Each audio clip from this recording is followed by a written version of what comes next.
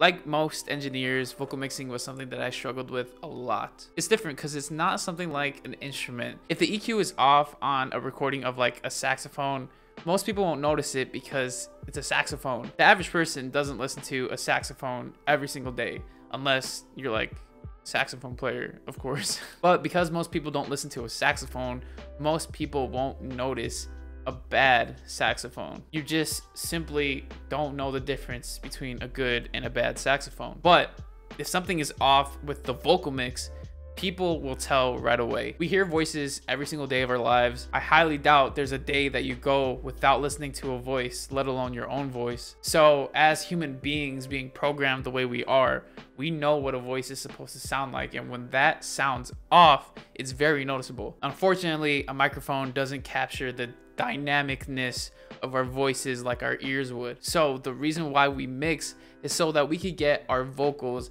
to sound as close to real life as possible, or at least as close to comfortable. And I feel like I got pretty good at this, but there was always one thing that I and many beginners usually miss at the beginning of vocal mixing. That thing is de-essing. What's up, geniuses? My name is Adriel Vera, and welcome back to the channel where you learn to show your genius. Today we're going to be going over the basics of vocal de-essing. Have you ever listened to somebody's voice in a recording and their S's and T's just freaking pierce your ears? You just hear a lot of s and t's every time they talk. It's like a needle, just your eardrums, you know. Depending on what you listen on, these sounds can be very apparent, and I know for a fact when I'm listening through car speakers or through my headphones, if there's not good de-essing, those T's and those S's will be so sharp that they'll hurt my ears. And there were times where I was like, I can't listen to the song, it hurts. If you don't already know what de-essing does, and I haven't given you enough context yet, de-essing is basically just taking those S and T sounds that are super sharp in your recordings and lessening them so that it's a lot more appealing to listen to. Like I said, as us humans, if something sounds off in somebody's voice, we can tell. And when it comes to those S's and T sounds, if those are super sharp, that's gonna suck. We're not gonna wanna listen to that. So we de-ess our vocals to make the listening experience that much better for whoever's listening. So the way that I go about de-essing in FL Studio is through two different methods. Basically, with the first method, you use a multi-band compressor to compress the high-end frequencies. That way it does not pierce your ears that much. This uses FL Studio's stock multi-band compressor plugin. So if you don't want to get any sort of third-party plugins, this is a great way to do it. However, the second method that I use all the time is using a third-party VST called Spitfish. This de-esser is super easy to use, and it's really effective on getting those S and T sounds to sound less prominent. So without further ado, let's hop into FL Studio and show you how to use these two methods. So here we are in FL Studio, and as you can see, we got a recording right here. You can see right here, this is our vocal chain, and what we got going on right here is a compressor and an EQ, the two things that I was talking about in the last two videos that I made, which if you haven't checked them out, feel free to click the eye icon up here, especially the compression video, because you're going to want to know a little bit about compression when using the first method of de-essing. So if we take a listen to what we got right now, this is a test. This is a test. This is a test. This is a test. Very ear piercing, totally not on purpose. And as you can see in parentheses, I put de-esser just so that you know it's a de-esser. So basically what a multi-band compressor is you can think of it as three compressors. One compressor for the low end, one compressor for the mid, and one compressor for the highs. We're only going to be focusing on compressing the highs because obviously we're trying to de-ess, and those S and T frequencies are all in the high end. So first thing I'm going to do is turn on the multi-band compressor. That way it's active. And if you don't have a multi-band compressor, you go in here, replace, and then you select multi-band compressor. This is how it's going to look like in the default setting. But if we give it a listen, this is a test. It compresses everything just a little, and we don't really want that. We only want to be compressing the high end. So first thing I'm going to do is bypass the low end and the mid because we don't want these compressors working at all. And then what I'm going to do is turn the filter type down to LP-FIR, because if I have it on this filter type, it's going to sound more natural. For some reason, having it on here gives it a weird sound, which I can only explain by showing you. So if we turn down this ratio all the way so that no compressors are working right now, this is a test. You still get some weird compression sounds going on. However, if we put it on LP-FIR, this is a test.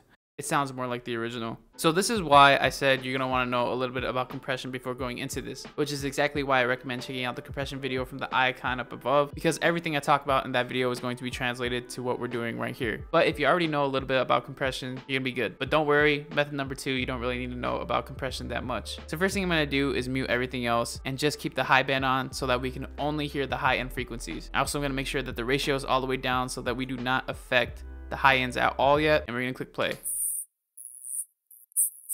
So as you can hear, there's some high end, but you still hear a little bit of the mid frequencies. So in order to only isolate the highs, you want to move this knob around because this controls what the high band is compressing. So if we click play and move this around,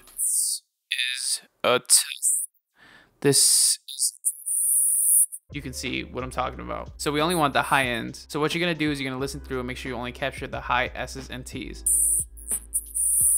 About there sounds good. And now what you're gonna want to do is bring the threshold down. I'm gonna bring it down about 13 decibels because as you can see right here, this is going to be a good spot to compress all of those high ends. So we're gonna bring this down to about 13 decibels. 14 is good. And then we're gonna bring the ratio up to about 2:1 because this is usually industry standard for vocal compression. So now if we turn everything else on bypass, this is a test. Already the high S's sound a lot less prominent. So if you compare with de-essing, this is a test.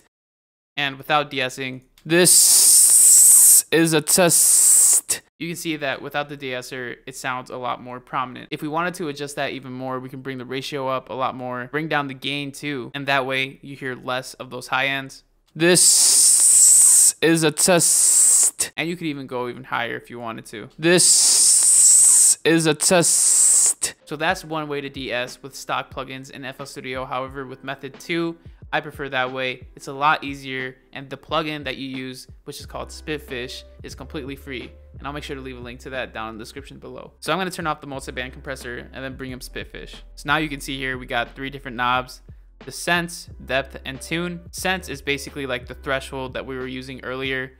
It's the sensitivity. So at what point do you start cutting off? Depth is like the ratio. So basically how much of the S's and T's do you bring down? And then tune is the frequency that we're targeting to actually de-ess. So back here, you know how we're moving this around? This is basically that. Then right here is listen, which is basically like us muting everything else in the multi-band compressor. And then bypass is to turn off the de-esser if you don't want it to be on for whatever instance. You also got stereo here just in case you got stereo vocals if you're using any sort of doubling or things like that. And then here you can select soft to make the de-essing a little less intense. So the easiest thing to really do is go to presets and bring up male voice hard, because this kind of gives you a good general idea of where to start. If you're a female, you want to use female voice hard or soft, depending on if you want hard de-essing or soft de-essing. And from there, we click the listen button, have a listen to it, and adjust accordingly. This is a test. So you can still hear a little bit of the mid, so we want to bring down the sense a bit more. This is a test.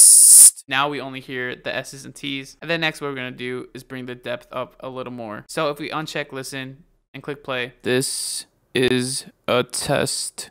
This is a test. This is a test. It did a pretty good job on de-essing my vocals. If you wanted to soften it a bit, you can put the soft on. But it's up to you. And if that sounds too intense to you, you can always bring down the depth. This is a test. So Spitfish is a super good de-esser. It's free, like I said, so you don't even have to spend any money, and it's just a couple extra steps to get that installed into your FL Studio. I highly recommend going with Spitfish. The multi-band compressor isn't bad, it's just it takes a little bit more time. Spitfish makes it so much easier, and it just sounds better in my opinion. So if you don't already use Spitfish, feel free to check it out in the description. However, hopefully this helped you understand a little bit more about de-essing and how to make your vocals sound better in general. If you want to learn more about the basics of vocal mixing, feel free to check the eye icon up above. And if you want to talk more about FL Studio or production or marketing in general, feel free to join the Discord down below, where you can talk to me and the rest of the community. I love chatting with you guys. It's super fun. So feel free to come join us. Keep making dope music. Stay safe out there. Most importantly, don't be afraid to show your genius.